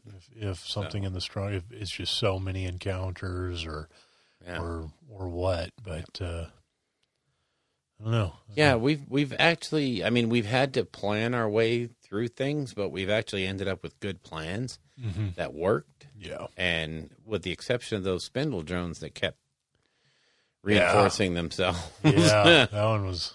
I mean, yeah. But even then, we still managed to put him down pretty quickly and keep moving. So. Yeah. Well, I think part of that was, and this is crazy, because I'm playing Amelin Shadowspear, the Eldari sharpshooter. Yeah. And the very first discovery card that I pulled was her, oh, by the way, you're inspired and you stay inspired card. Yep. So as long as I don't lose that, I'm pretty. And then we just got you. Yeah, I'm playing the Rogue Trader. Janice Drake. And I rolled a successful die roll on my ship or whatever, which allowed me to pick what I wanted. Yeah. So I picked the artifact that keeps me inspired all the time, too. So, and Pam is playing the Kroot sharpshooter. I forgot what his name is. Curvin. Yeah. Whatever. That guy. And she doesn't, there is no card. There's no secret agenda for her. But her shtick is she doubles the number of wounds every time she rolls the Blackstone die to see if she gets an inspiration marker. So she inspires reasonably quickly if she could learn to roll dice better. So this last session was rough on the die rolls. Oh, man. We were rolling reinforcements like no tomorrow, and that's a 1, 2, or a 3 on a 20-sider. Yep. And then, we had some... A lot of blanks. Yeah, we had a lot of blanks came up. So, although that one turn, I critted both of the spindle drones, which, thank God. Yeah, because they were at full power. Yeah, having them in our backfield would have been rough. Yeah, very. So I had one lucky turn of shooting. But again, inspired, I'm getting to roll 2 dice, keep the highest one. Right. So, yeah. Definitely helps. That was big. Yeah, and I had made the comment about playing this really makes me want to play Silver Tower, but it's hard to want to play Silver Tower when there's nothing for it. It's just the base game, and they never did anything else. And it's like, whereas Blackstone Fortress just constantly gets these cool updates and expansions, and just so many things you could do with that game. Yeah, this latest White Dwarf has a big thing on how to take an Eversor assassin. Yeah. Or is it Eversor or Calexis? I think it's the Eversor. Eversor, yeah. And how to take it through in a solitaire thing. And I mean, content like that is what keeps a game vital and alive, and you don't see that for the Silver Tower and then, Hammers Under Hammer Hall thing, which is sad because those were really fun games. I mean, we played that game with Mark and Judy and, our other friends, and we had a blast playing it. Everybody got it. It's a simple mechanic.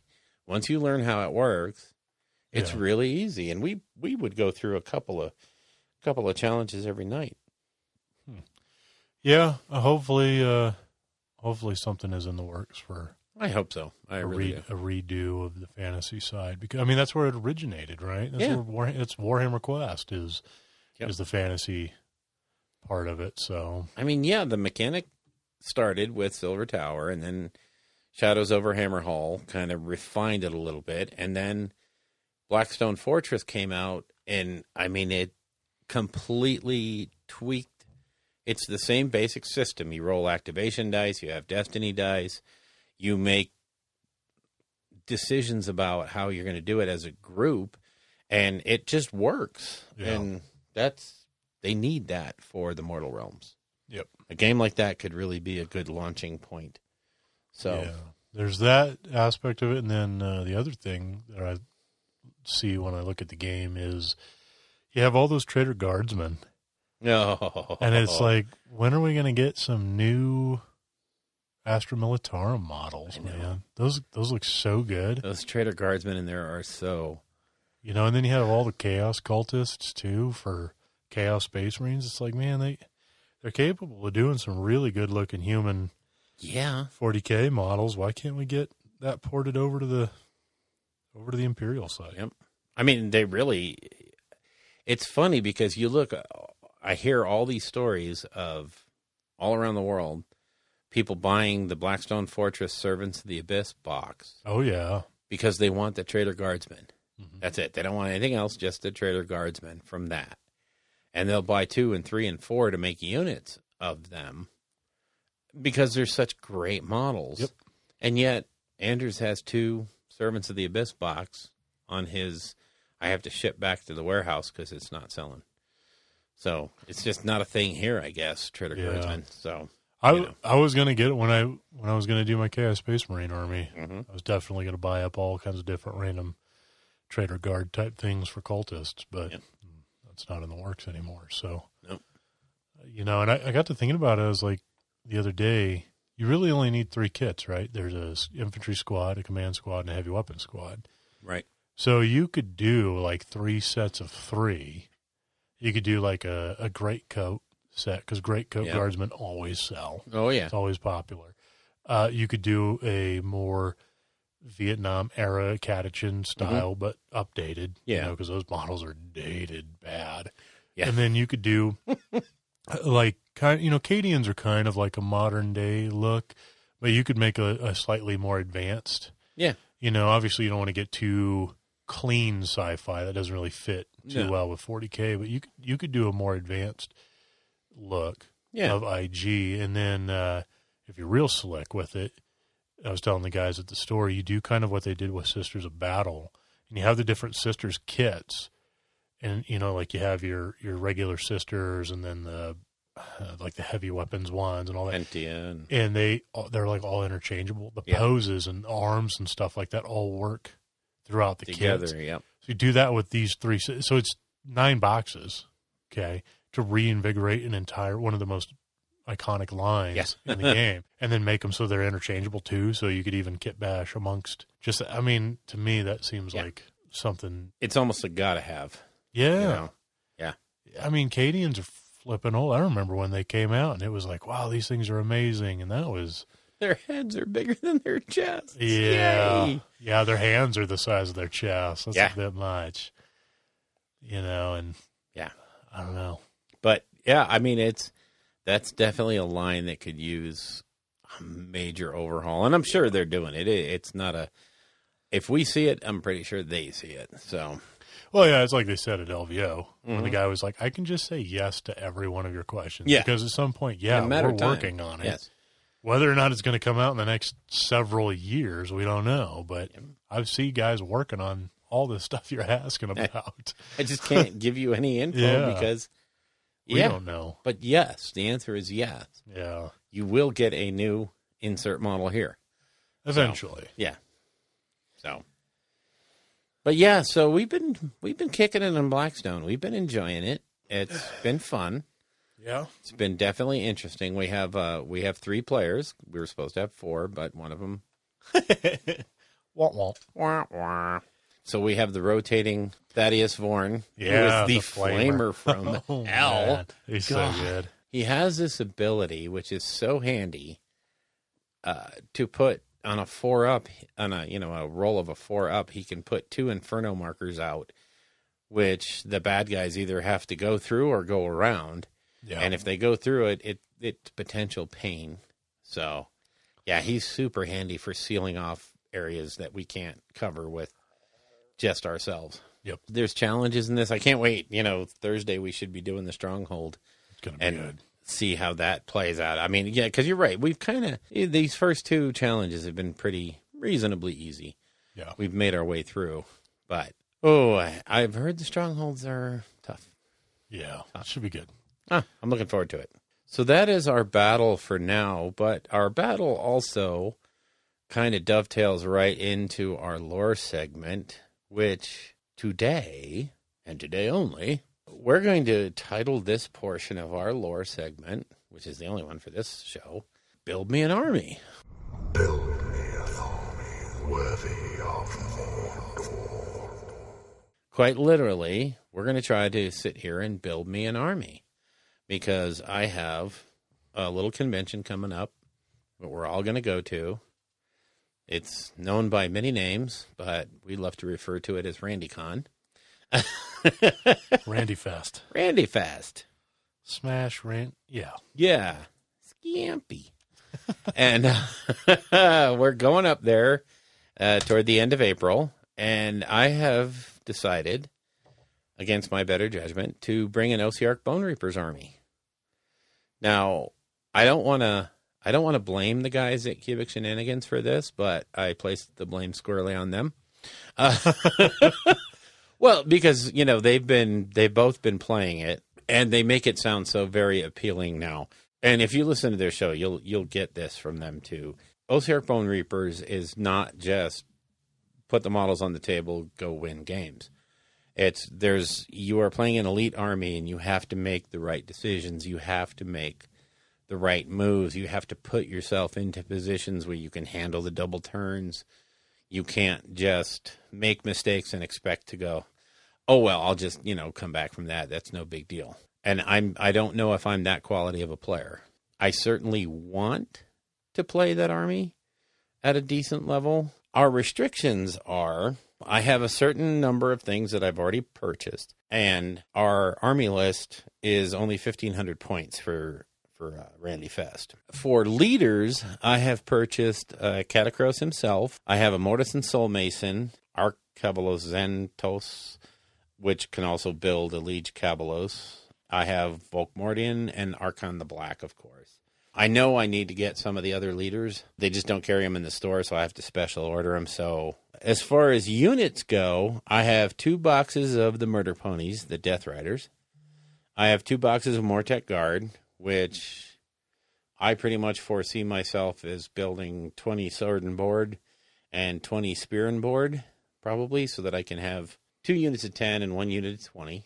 The unit of 20 will have 10 spears and 10 swords so that the spears can reach over the top and do what Elric hates. I have a box of 3 stalkers. I have 1 harvester. And I have more guests coming out the wazoo. So, because I have my old death army.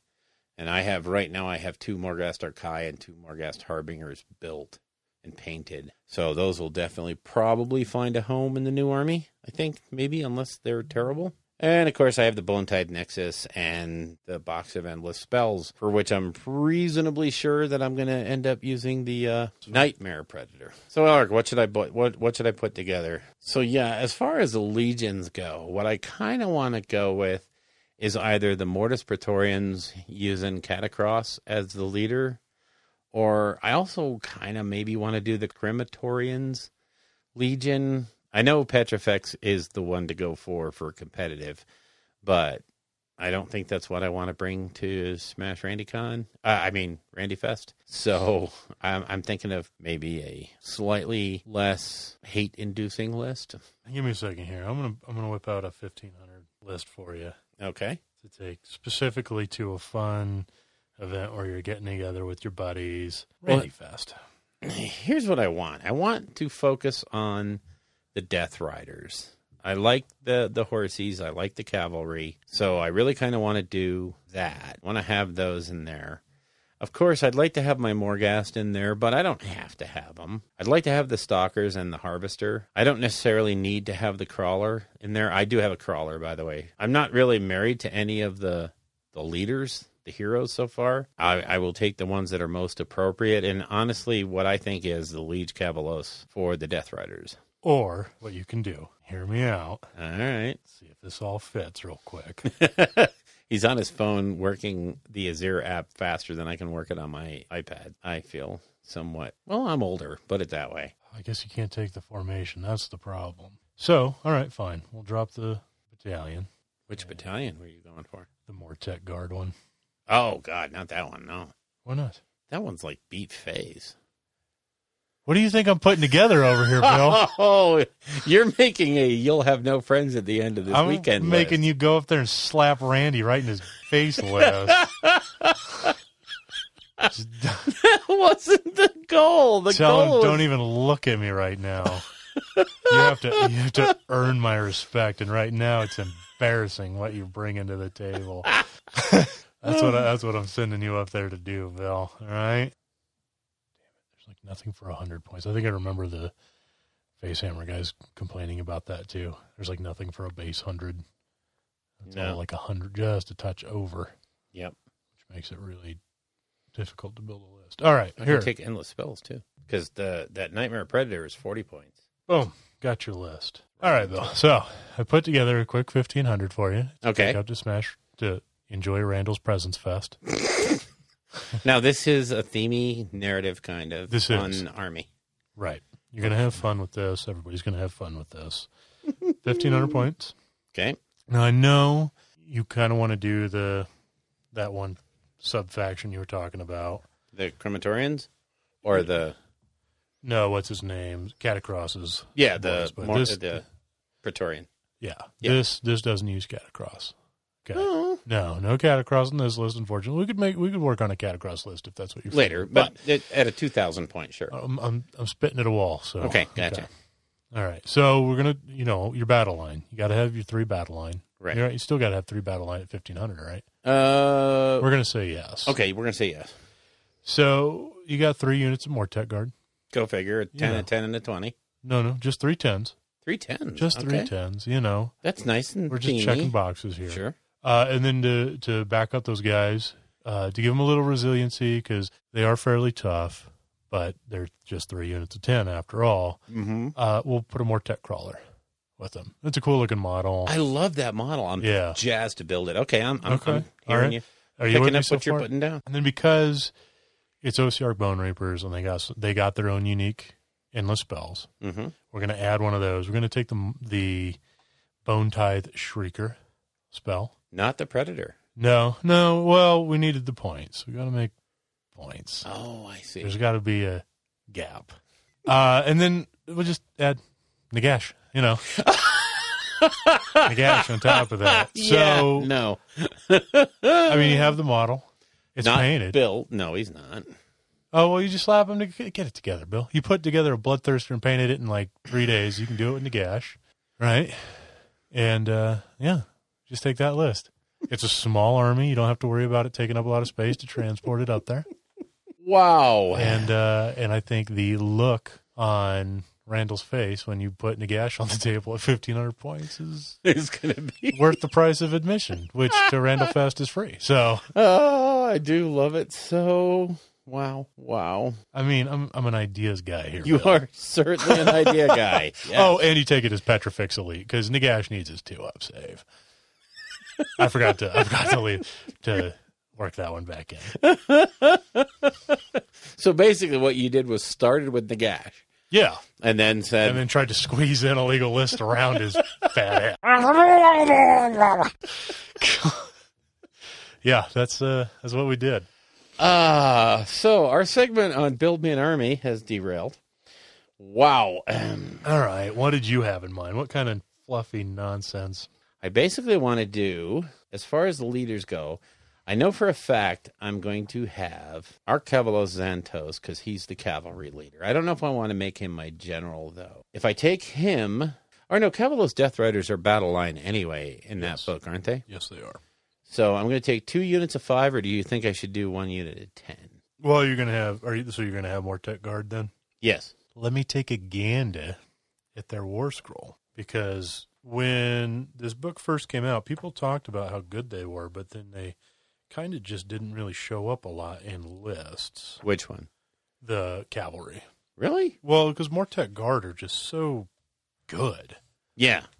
so. But see, that's the whole thing is like I said, I want to either make this the Legion, the Staliarch Lords, or perhaps the Crematorians, but I'm going for the Staliarch Lords, the Cavalry. I kind of wanted to have a cavalry feel to it. Sure. Even though I'm only going to have 10 Death Riders, I will probably add more when I head up to the 2,000 point list, 2,000 point area. I can't believe you fit Crawler in that list.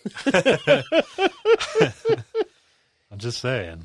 You're making noises over there. Why? Well, I really honestly don't know this army that well, so I'm just this is my first time really cracking into this book. Sure you want to go Staliarch Lords? What's wrong with that?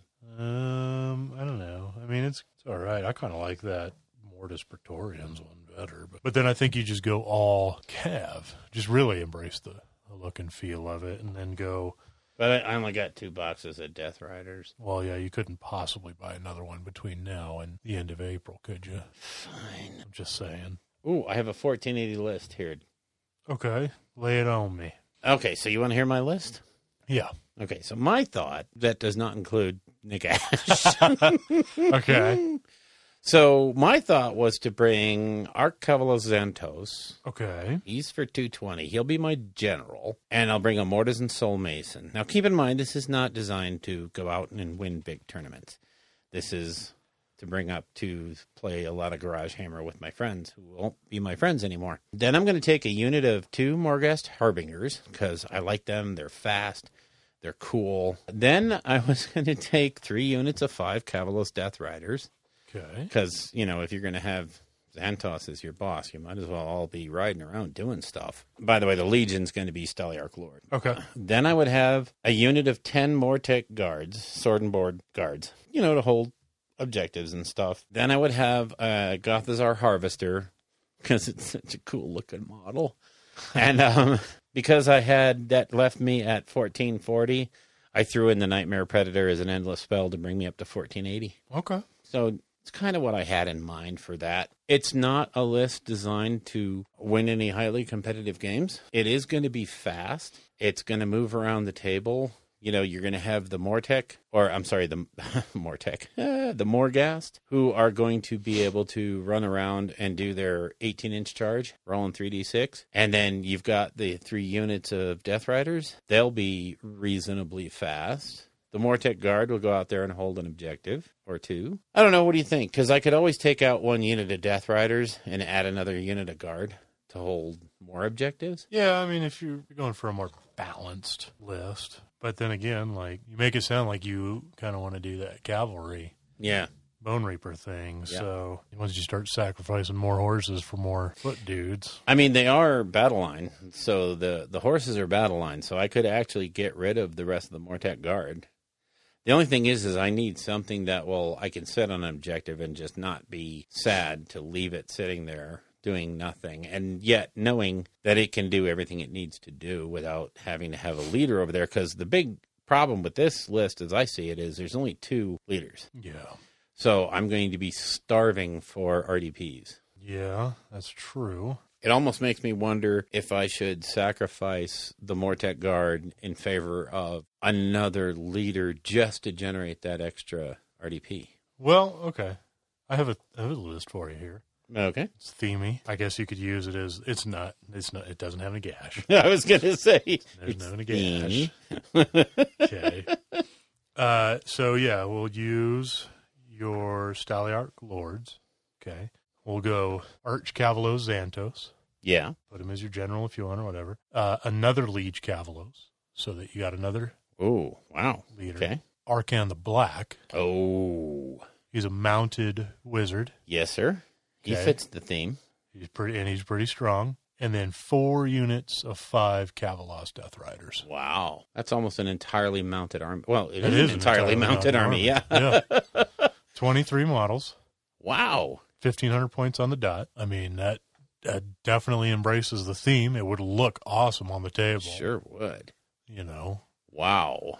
I'm liking that one. I'm liking that a lot. That's just 2 more boxes of horses because that's 4 units of horses, right? Yeah, 4 units of horses, the 2 special characters, and then a regular Kavalos. And So you have Arch Kavalos Xantos, and then a regular Liege regular Liege Kavalos. So you have 3 characters. Yep, with Arcan. And then the 4 units of 20 knights. That's even a small army. I mean, that's really 27 models, I thought you said, or 23? 23 models, yeah. Wow. And then, to go from there to a regular army, another 500 points. Even if you wanted to keep that theme, you could start adding your guys you just said. The Mortek Guard or the Harbingers? The Harbingers. It keeps the speed going, and, or a wizard in there, another wizard on foot. Something like that, or a harvester. I mean, the harvesters aren't slow. No, they're not. So I'm kind of liking that. What I'm kind of, and the reason, so the Steliarch Lords, just in case anybody doesn't know, it's one of the legions that are in here. The base ability for the thing is Steliarch Lord units can run and charge in the same turn. Yep. So this is going to be a fast, hard-hitting army. Their command ability is Rally Back. So, they have to be within 6 inches of a friendly Mortek Hekatos. So they won't really have access to that. But that one allows them to retreat and charge, as long as it did not run in that turn. It's still, it's going to be fun. It's going to be kind of interesting. I think I'm digging on your idea. I really do. Well, as far as those abilities go, it has a Mortek Hekatos in the unit. Each unit comes with one. Comes with a Hekatos, right? Yeah. So yeah. They can flee and charge. I know. I was thinking the Hekatos only came with the Mortek Guard. Oh, sorry, no. Don't quote me because I'm bad at this. Well, and even then, since you have the 2 mounted characters, a special character and a regular Kavalos, you could keep one next to each 2 units of knights, to help buff them up too. Yeah, I can see that they would almost naturally split themselves into 2 groups, one with the Liege and one with Xantos. And that would leave Arcan to do whatever he has to do. And honestly, he's going to be the spell part of that list. He's going to be the one trying to just ruin people's day. Yeah. Oh, yeah. And then you could cast the empowered Nadirite weapons so that they're blowing up on 4s on the charge or whatever. There's no rend, but that's right. A lot of dice for sure. So, yep. It's... There's a lot of fun stuff you could do with this army. Because that army would generate at least 3 Relentless Discipline points per turn for the heroes. And each friendly liege add 3. Of course, if Catacross is your general, but I don't have him yet. I have him, but I won't use him in this. Right. Oh, he would be the next add to that. Yeah, what is he, 440? He would be a drop-in. No, he's like 500 on the dot. So that would make your 2,000 plunk. Points. There you go. 24 models. Yeah. Wow. There you go. I'm overtasked. All right. So I kind of have an army to bring up to Randy Fest now. I just have to order 2 more boxes of because you have cavalry guys. An Arcan around here somewhere, don't you? Yeah, he's in one of my... Yeah, I have 2 or 3 Arcans. Yeah, I was going to say. Because he came with one of the... Oh, the old Skeleton Horde box came with the... Yeah. With that kit, which makes all 3 of them. So I have, it's true, it does make all 3. So I have a couple of Arcans I can make. The only thing I don't like about Arcan is he's a pain to paint when he's put together, but he's a pain to paint in sub-assemblies because of the way he fits together. Yeah, so you kind of have to do... All 3 of those, the Mortarchs. Mortarchs, yeah. All 3 of those kits are rough. With the horse, with all the heads inside the horses. Yeah. You kind of have to... They look good, though. I know they do. They're done well. And honestly, with contrast, use it with that Skeleton Horde contrast on the bone and then do like one of the greens that really glows on the skulls on the inside. I would just use the Hexwraith Flame. That too, the regular green for the glowing. You'd thin that down. You make Mortarch Mingle's ectoplasm. Mortarch Mingle. Tyler Mingles. Yeah, there you go. His ectoplasm makes those things look really good. Exactly. Yep. So I have a list for Randy Fest. There you go. I'm glad we could work that out. See? This is what this segment is all about. Help someone who can't help themselves because they're just not bright enough. That would be me. Help me help you. help me help you. Yeah. No, Looking obvious. forward to doing it on next episode with Seraphon. Well, we'll go a little bit more in depth onto that one because that's going to be for generically winning games. Yeah. So, because Seraphon is obviously this OBR list I'm making is just for this event and not. Maybe we'll just do a big old Seraphon review. Yeah. Because I know it's a book you're super psyched for. Oh, God, yes. A lot of dinosaur lovers are. I mean, yeah. it's one of those armies that it's not one that like everybody has lying around kind of thing, but the people who have it, man, they love their dinos, and so the Seraphon chat on WhatsApp has literally been blowing up for the last month. Again, it's one of those where just the hype train has been full steam ahead, and it's actually fun to see what people are thinking, and some people go to extremes and other people reel them back toward reality. Yeah. No, we're not going to be Tzeentch 2.0. Well, one of the things I've kind of been talking about with some people is, and I always kind of talk about this, is Magic, in Age of Sigmar is really strong because there's no gamble to it. Right, there's no downside drawback. to Magic. Yeah. And in Magic right now with Tzeentch and with Hallowheart and there's a couple other culprits out there. Nagash, doesn't suck with Magic and whatnot. Magic is ramping up, and now you have Seraphon getting ready to drop, and Seraphon should be disgusting with Magic. They should be on par with Tzeentch in Magic. And then you have the Lumineth Realm Lords, which are elves taught directly under the tutelage of the God of Light, who was the most powerful elven wizard in the old world. So I would assume they will be no slouch with Magic either. And one would hope. And the thing is what do you do if you're an army that, like, you have wizards, but they don't really get bonuses to cast and stuff like that? Like, do you even really bother bringing a wizard? Like, if you're Idoneth Deepkin, do you even bother bringing a wizard? I mean, when you're facing something that outspells you with one of their little spellcasters. Yeah, and you don't really get bonuses. I mean, there's some armies like Maw Tribes. Maw Tribes have some pretty strong magic if you focus down that road. Right. But you're giving up a lot of points to do it. But in some cases, it's really worth it because especially their magic is more, instead of throwing mortal wounds at you of variable numbers, I'm just going to buff my army up and exponentially increase my damage output or debuff your army. And back in old Warhammer Fantasy battles, that's how you won games, man, was buffing your stuff and debuffing the enemy, not throwing a fireball across the table. So that that's why their magic is strong, and they have ways of manipulating their casting to get it really good too. And like Skaven and Gloomspite can also kind of do it. If you're an army that just doesn't really, I'm trying to think, Daughters. If you're middle of the road Magic. Yeah, or you just have that one wizard. Yeah. It's like, oh, maybe I'll take two of them to kind of, it's like, oh, is there a point? Yeah. I mean, when anything you do gets unbound. Yeah. And I have no prayer of stopping your magic. And the thing is, like, that would be fine, right? As long as you had to worry about some kind of a gamble on the super powerful stuff you're about to throw around, especially with endless spells too, man.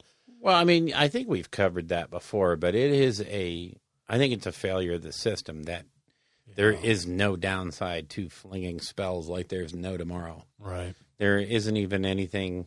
I mean, there literally should be something to casting that makes you think twice. Yeah. Because Teclis is going to cast magic. He has to be able to cast at least 3 spells a turn.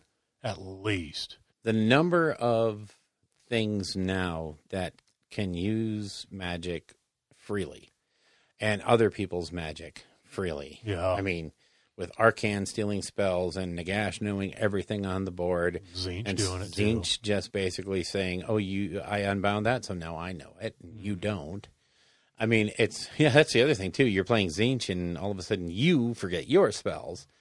So, or the Changeling casts Hand Dust back on your Nagash. Yeah. Oh. It's like, wah. Isn't that just sweet justice? Yeah. Yeah. But I mean, there is a problem in that there is no downside. Yeah, I mean, there's a chance that the spell doesn't go off, but there is nothing that says, I've always felt that if somebody unbinds a spell, the original caster should have to take a mortal wound for that, you know? Just make you at least think twice. Or, you know, if you roll doubles or if you roll snake eyes, your head explodes. Something, you know? Yeah. I mean, obviously not. You don't want to do that because that just becomes negative. But there should be a mechanic in there that makes it painful to screw up magic. Some risk and reward instead of all reward. Right now there's no downside, which is sad. Anyways, yeah, there you go. There's a 1,500 point. So, yeah, I'm actually just building it in my copy of Azir right now so that I can remind myself what I have to go buy. Yeah. And then next show, we'll sink our teeth into Dreams. Oh, you have no idea how excited that makes me. Yeah. I mean, this is going to be so much fun. Did we have anything else we wanted to cover at the very end, or did we want to wrap-a-date it up? I think we are ready to wrap this one up. Yeah, I guess when we get back together next time, we'll record on Sunday, so we will have had all day Saturday to look at the Seraphon book, and we will talk about that book. I will let you know how I came on ordering all these extra 2 more boxes of Death Riders, which is what I wanted to avoid, but oh well, no biggie. Yeah, but imagine how cool it's going to look. Yeah, and imagine what happens when I change my mind and decide to go with a different list. So yeah, there's that too. There is that too. There is that.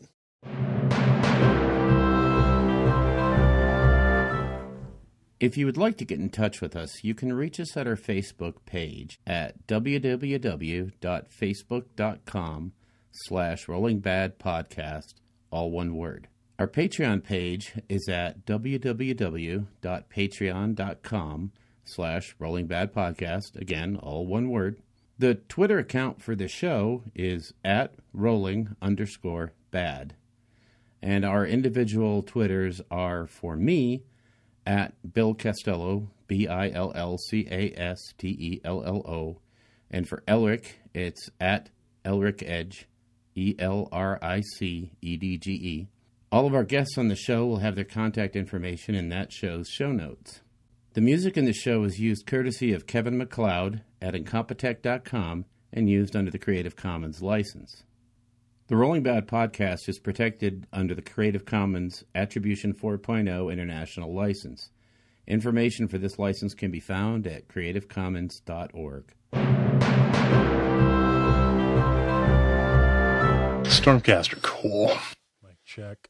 Mike. Yeah. Mike? Who's Mike? Mike check. Mike, where are you? Stormcaster, cool. Oh, I'm starting to get peckish. Peckish? Look at you go. Yeah, I know. Wow. Using all those big words. Need a power bar or something.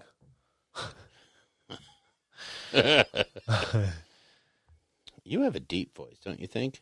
I'm told I have a deep voice, but I don't think my voice is particularly deep. Well, it actually reacted to it, so yeah, I think you do. Oh, so. Well, I mean, I could talk in a higher octave if you want. Or not really. You have that very white voice. Very white, yeah. Especially now with Stormcaster, cool. All right. Oh, it almost sounds pretty good. What? Right about here instead of me all up on it like that. Yeah, you don't have to get on it. It's 3 to 6 inches, they say. So you should be able to measure that. Is that what they say? I'm sorry. I even hit record, so that was going in the bloopers. Stormcaster, cool. Giggle every time they see a booby, and, you know, it's I like... giggle every time I see a booby. Well, okay. So maybe you're that guy. Maybe I should start playing Pokemon. So when are we going to open our own game store? I don't know. The more I think about it, we got to get on this. This is really enticing, I'm telling you. God, I'm surprised more people don't do this. There's hot moms at those tournaments. Hey, there are. I know. It's scary sometimes. I was like... Which you think would be a one-up for being a game store owner, right? I know. You see them, but then how many of those single moms bringing their kids in for a Pokemon tournament are like, the guy that runs the local card shop is real hot. Yeah, no. Yeah, no, she's probably not. because, my husband is an engineer and actually pays for me to sit around the house all day. Yeah. Yeah. He's down at the other end of the shop at the Define Fitness. Yeah. Getting shredded. Whatever. So, yeah, we'll never make it in that crowd, Stormcast are cool. Creation, we want to talk about. We've both been hobbying. Off. Our what's off? Our hobby and our nuts off.